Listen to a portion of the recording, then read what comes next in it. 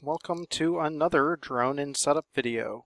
This time I'm going to take a quad and take it from just flashed through to configured and ready to do auto tune. This is my ultra budget mini quad, and I'm going to warn you right now, my motors are non-flyable due to a bad crash the other day. So you're going to see them wobbling and making some really bad noises here. Please disregard that. This just happens to be one of the best quads I have on hand for doing a sample setup on right now. So it's the one I'm going to use. I also have a battery handy because we are going to need to spin up our motors during this process. And I have my radio handy because we're going to configure the radio. I do not have props because, like I mentioned, we're going to be spinning up the motors. You do not want props on during this. If you have them on, pause, take a minute, take them off, move on. I'm going to say that a few more times during this because I don't want anybody getting hurt. It's important to do this with no props. Okay, so what we're going to do is we're going to connect up our USB cord. This is a DTFC in here right now. I'm using a PPM receiver because it's what I had on hand for this build. And I'm using KISS 18 amp ESCs, so those are going to be in one-shot 125 mode. And that's the basic setup I'm going to show here. We could go through and use the configuration pane and set this up manually on all of these various tabs. And in some cases you will want to come to hardware and set your receiver up before you run the wizard. Like Naze 32, you would want to do that. Most boards it'll be able to set itself. One catch I know is that the Revo Acro boards that are coming out and are now supported as of this Quixote release, they will default to putting the DSM satellite on the flex port, and you will need to move it to the main port on those boards. That only affects the Acro Revo boards. Most boards are going to be normal, and that's just because those Acro Revo boards aren't really Revo, but they're close enough to run on the Revo software. Okay, so yeah, we could come through here. We could set up our inputs manually. We could set up our outputs manually. We could set up our vehicle manually, and I will go back and do videos showing how that's done. But for now, we're going to do this the easy way. We're going to come back to the welcome screen. And you'll notice I'm running the basic configuration of GCS, so I'm missing 2 buttons here, and I have less stuff down here than I normally do. But I figure most people are going to be using basic, so that's what I'll demo with. We're going to go to the Vehicle Setup Wizard. A lot of people don't notice this is a button. It is. So go ahead and click on it. And you're going to get a nice big red warning, remove propellers, just like I said. It's also a good idea to read through here because it's going to tell you what is and isn't going to be set up. But you'll get an idea from that just watching what's going on here. So no props, we're going to hit next. It's going to confirm what kind of board is connected. This is indeed a DTFC, so I'm going to hit next. Now it's going to go for our input configuration. The default on this board is PPM, which is what I am running, so I don't have to change anything. If you're running PWM, which is grayed out because it's not an option on this board, or S-Bus, Spectrum Satellite, or Gropner, you'd click on the button for whichever one you're going to be running. A lot of times after changing this, it will ask you to reboot. It'll walk you through that, but basically you'll just disconnect your board, let it power down, wait a few seconds, and then power it back up. That's because changes to the to the hardware configuration require a reboot, and this changes the hardware configuration. But for now, we're going to go next. Select our vehicle type. I'm assuming you're doing a multi-rotor, and that's the default, so just hit next. And you're probably doing a quadcopter in X configuration, so again, you're probably just going to hit next. You're going to choose your ESC type. This is a lot easier than doing it the manual way that I'll demo later in another video. The Turbo PWM is for older ESCs, but still Simon K and BL Heli, where you've got that 400 Hz refresh rate. For older, slower ESCs, there's no default option, And you really don't want to be running those at this point. There's no excuse not to be running Simon K or BL Heli, something that can do at least 400 Hertz. One shot 125 is a noticeable improvement. It's measurable and it does make a difference. One shot 42 I'm not as big of a fan of. It doesn't make nearly as big of a difference, and multi-shot is also possible but has to be configured manually, and I'm not a fan of multi-shot or one shot 42. That's a topic for another video, but basically for now we're going with one shot 125. We're going to go to next. It's going to give us a summary that everything is set up correctly, and we can click here to get a configuration illustration. It's probably hard to see on the camera here because I've got my engraving blocking out the board, but I do indeed have my motors wired in the way that it's showing. If you do not have your motors wired this way, all is not lost. You do not have to break out the soldering iron and move them around. That can be configured through the GCS, and I will do another video and link it in here when it's done, showing how you can change that, which is actually pretty common if you're running something like a NAS 32, where you might be coming from Clean Flight, Beta Flight, one of those, and their motor mapping is significantly different. So that'll be another video, and I'll link it in when it's done. For now, we're going to close, and we're just going to confirm this configuration. Next, it's going to calibrate the sensors. So you just want the quad setting level. You don't got to break out a level and make sure you're totally level. Just level on a table is good enough. Hit calculate, and this is going to take just a few seconds. It's going to go through there, and it's going to get the gyro and the accelerometer configured. It says it's done, so we can go next. Now we're going to do our output, and this is the point where you really want to make sure you have your propellers off, because we are going to spin the motors. So I'm also going to go ahead and connect the battery up at this point, and we're going to hit next. So what we're going to do is we're going to find the point where our motors spin, and you want to find a point where they're spinning pretty good. You don't want them just barely spinning and kind of stuttering. You want them spinning. So it's going to do motor 1 first, which is this one, and the worst one on this quad, so it might give me a bit of trouble. You're going to hit start, and what I do is I like to click on the slider, and instead of dragging it, I use my arrow keys to advance it, so I have a little bit finer control.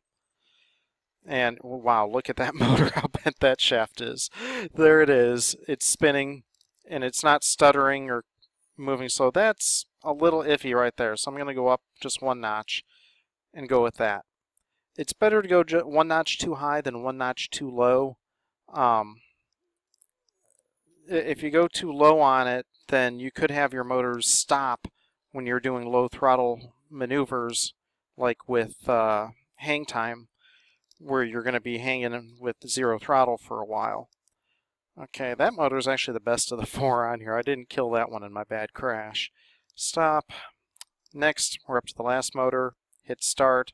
And again, I just don't like sliders much. I don't feel like I have a lot of control on them. I prefer to use the keyboard when I can. That's not because of dRonin, and that is probably the worst motor. It's not that dRonin is bad with its sliders, it's just I don't like sliders. So I use the keyboard. Alright, those are configured. We're going to hit next. It's going to offer us to save. We will save. And when it's done, hit next. Our basic configuration is now complete. So we're going to move on, and we're going to set up our inputs using the radio setup wizard. Make sure your radio is on. Mine was off, so I got to turn it on and let it power up here. And we're going to run the wizard. First thing it's going to do is set our arming settings to be always disarmed, so that no matter what we do, it can't accidentally power up while we're doing this. You shouldn't have props on here anyway, but a lot of times you're going to have the battery on with most boards to power your receiver. So just to be safe, it switches us to always disarmed. It gives a little information about what's going on and some things that may throw you. Those aren't going to come up in this basic configuration, so we're not going to worry about that. And we're just going to go next. We're going to select what mode our radio is in. I'm assuming you're a normal person and fly mode 2. You may be one of those weird people from certain places that like to fly mode 1. It's a valid option. Go ahead and use it if you're so inclined. I'm mode 2, selected, hit next. You're probably always going to be in acro unless you're setting up a helicopter, which I'm not describing today, so make sure you're in acro, not heli, and hit next. Now it's going to show you which stick to move. That was throttle first. Next it's going to go with roll, and I would just barely move your stick and it detects it. Pitch. Next will be yaw.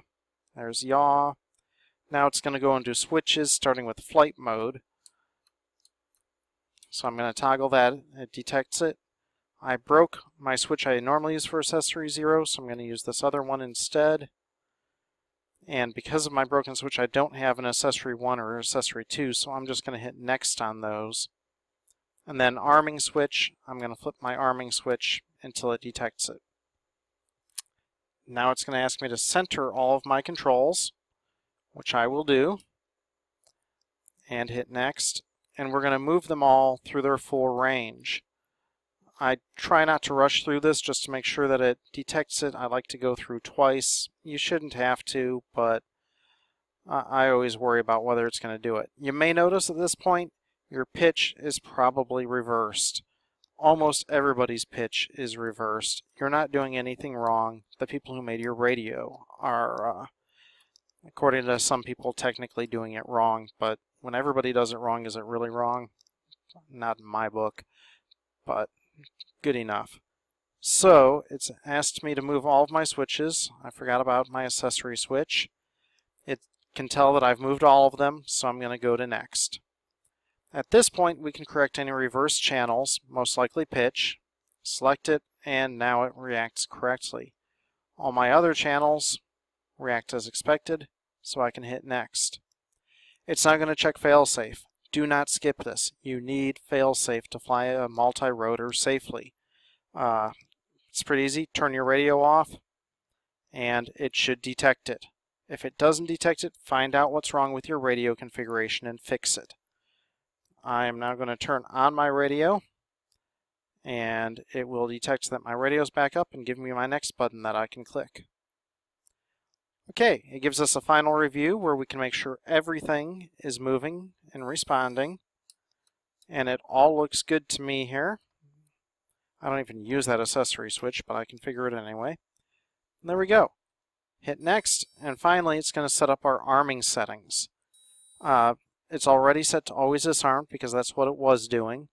I'm going to switch to a switch for arming because I want to set up hang time, and with hang time you don't want to use stick commands because you could accidentally disarm while you're in the air. It's giving me warnings because right now the vehicle will remain armed indefinitely when the receiver is disconnected for 3 different reasons. Oh dear. First thing, we have our throttle must be low before arming. That's a good safety feature. I suggest keeping it ticked. Another nice thing about arming with a stick is you can calibrate your gyros every time you arm, which is generally a good idea. You can set it down to 250 milliseconds. I'm not in a rush. I give it the full 1 second. Next is disarming settings. And again, we're disarmed by a switch. And additionally to the switch for disarm, it will be automatically disarmed if the throttle is low for longer than 30 seconds. You can change that, but 30 seconds is pretty good. Or if your receiver is in fail-safe state for longer than whatever you set. I'm going to go with 2 seconds.